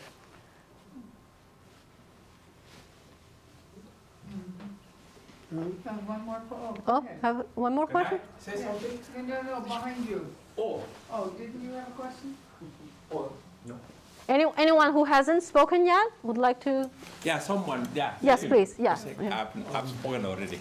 Yeah, the concepts that you explained there, are these Confucius's teachings, or are they the current concepts of Chinese speakers in Chinese culture, and the concepts of the Chinese language, or are they the explanation of these concepts toward English speakers? Yeah. So what broad context are all these explanations in? Right. That's a great question. So going back to my first slide, actually, is chronology, if you still remember that. Confucius actually lived in a time period of 500 BCE, which is almost 2,000, over 1,000 millennium before people like Zhu Xi. None of the concepts I explained today actually are clearly proposed by Confucius. They're 1,000 years apart. But then again, going back to Yvonne's comment here, a lot of them, have definitely derived from the foundation from classical Confucianism. But then the real metaphysical part I'm introducing today, I think it comes from Buddhism, or at least one effort to refute Buddhism. So, and then going back to your question here, and they're still very much alive in modern time, in today's world. I mean, not just Chinese-speaking people, but also, I have friends who in this country who claim themselves. I've got a whole bunch of professor friends claim to be Confucian Bostonians or Boston Confucians. I forgot the term. They are the modern, believers of Confucianism, and these are the things they talk about. Yeah, it's very much alive today. And then maybe a little bit about the difference between Chinese language concepts and English language concepts. Oh yeah, that's why, for instance, how do I translate Li has become, it's a huge scholarly debate, lasted for 50 years. So people start from laws, because especially when, a century ago, when the Westerners first came to understand Chinese philosophy, they were like, oh, maybe it's, it's law, it's the laws of nature, or it's given by God. It's a very literal, marriage between a Chinese concept to a Christian philosophy, for instance. And then, of course, that was the early stage of understanding Chinese culture. And then they, more efforts, after more further studying, they realized, oh, actually, there's no God or lawgiver involved at all. That's another thing, if you have noticed. We're not talking about any higher authority here. Nobody's in charge of the coherences. Nobody has defined it for you. And then they decide, oh, maybe it's principle. And then we were like, principle could be anything, right? And then another 50 years later, we're now translating this as coherence. It's 5 books if you want to read about this. So, yeah, but thank you for the question. Okay.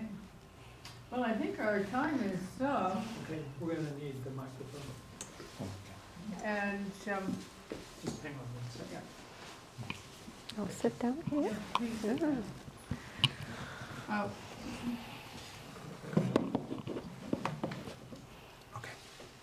We'll hear a formal thank you for such an unbelievably instructive lesson.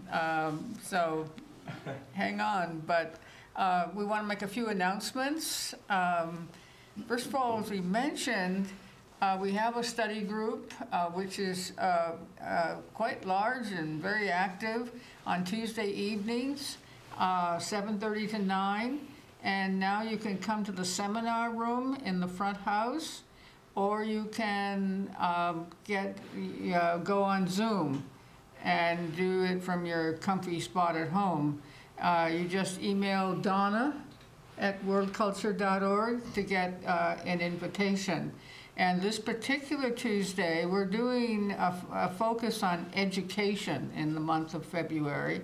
And there's actually a list for the first half of the month that you can pick up at the back of the room as you leave.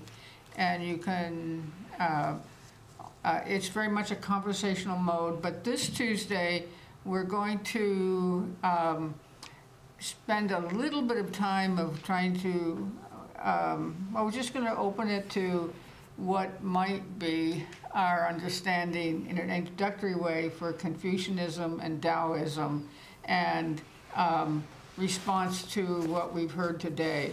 So we do invite you to tune in or come enjoy the seminar room that has now been opened.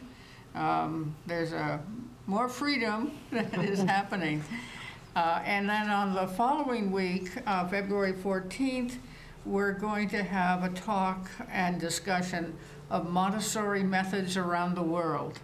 And we have in mind also about 3 more programs on education from a global perspective. So we do invite you to that.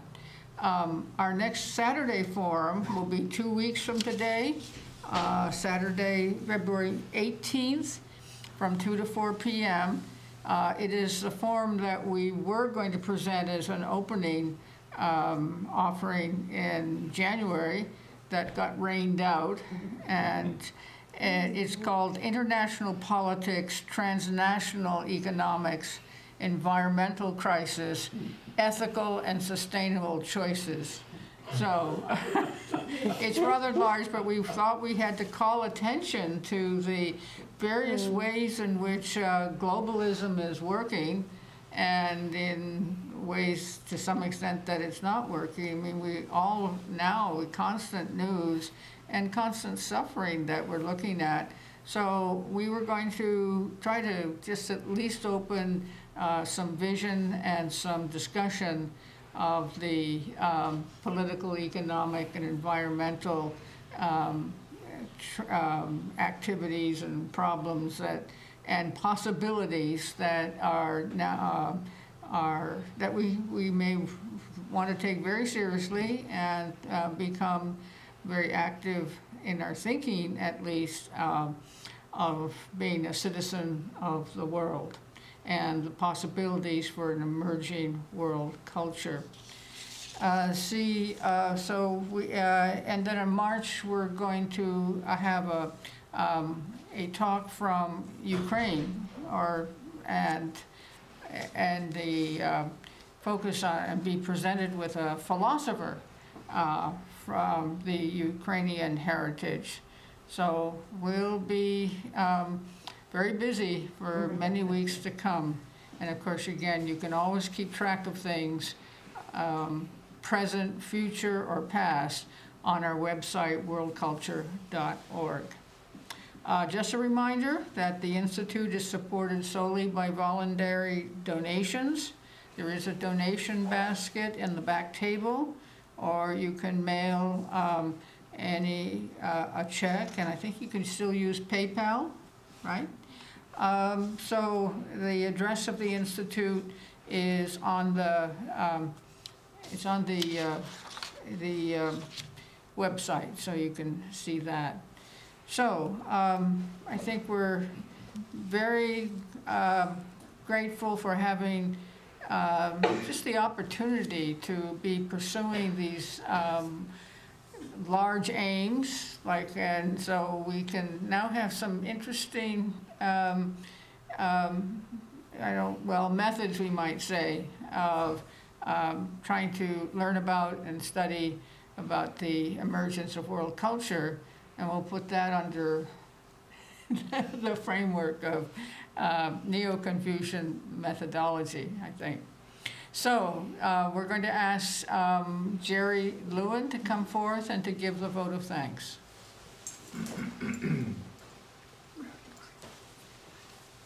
There you go. Let me get the camera. Okay.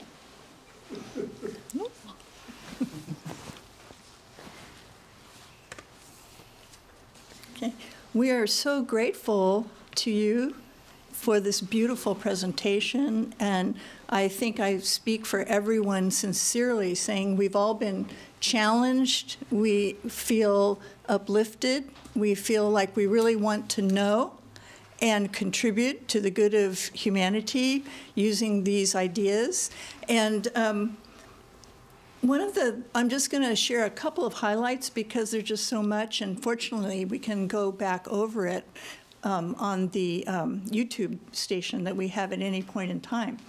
But one of the things is how relevant this whole topic is to modern society and to humanity, because this is like a renewal of Confucian thought, but in a way that's adding so much, and it's delightful to hear about it. For example, one of the key takeaways for me was the oneness of the whole is really the basis of knowledge, that one practices within a holistic, interdependent cosmos. And I feel in studying Confucius before, that may have been inferred a bit, but not at all as clearly as we just now heard. The individual can become a crucial agent, according to these teachings, of change, not only for oneself, but contribute to the whole of society. And this is through knowing, that the role of knowing is so important in this. It's knowing by principle, not just kind of a cold intellectual knowing. And that this allows us to live ethically, and that the why of it is this motive to merge oneself with the Tao, to attain this wholeness of wisdom, if you will, and to live in harmony with all, which is such a beautiful ideal and is felt by probably every person who's listening to this right now. And then also we want to just thank you personally for your courageous intellectual sharing of these ideas, and for just your exceptional scholarship and the fact that you bridge so many cultures and are bringing so many people together around the world. I think also that we've heard from others that you just are an exceptional teacher. Your ability to teach is something that's so needed and so valuable. And I think we're all hoping that we become like the sage that can pick up the banana peel without even thinking. So thank you so much, and join me in applause for this talk. Thank you so much. That's beautiful. Thank you.